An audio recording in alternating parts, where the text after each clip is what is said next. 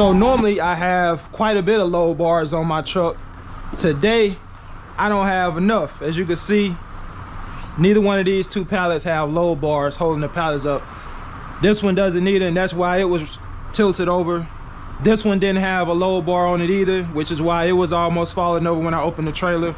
For those that don't know, load bars are these things right here. They help keep the pallets in place and keep them secure so they don't fall. But yeah, you can see these pallets do not have load bars. So that's a sure way if you want your pallets to fall over. That's one of the reasons pallets fall over.